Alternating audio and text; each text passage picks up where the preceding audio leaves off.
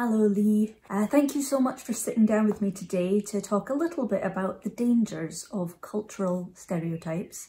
You're most welcome. Thanks for having me. As people who come from countries who definitely play up to their stereotypes, how do you feel when some people believe that this is 100% real? Yeah, I think there are always pros and cons. And I think it's kind of sad that some tourists purely visit because of, I don't know, Oktoberfest. Oh, sorry. Yeah, that happens sometimes. I think it's kind of lazy of our country to only push those stereotypes. But on the other hand, you know, it also attracts people to come and visit and boosts our economy, so... Do you not think it's pandering? I don't even own one piece of tartan in my wardrobe. Do you go about wearing lederhosen all the time? Absolutely not.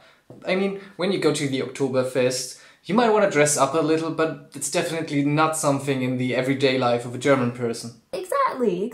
And what else? Germany's famous for beer. Do you drink beer all the time?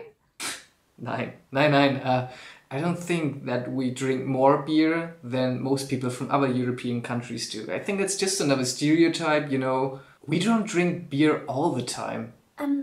Is that your hat back on? Verdammt! Is there anything else you wanted to ask? Yes, I do. Do most people actually have... Excuse me for 1 second. Okay. Hallo? Ah, ja, danke schön. Danke. Tschüss. Ha. I had my Volkswagen fixed and it's ready for me to pick it up, so... You were saying? Never mind. Is that sauerkraut? Actually, yes. I have it every day. Can I ask you something as well? Yeah, sure. Is it raining at your place? Yeah. How did you know? It's really bad.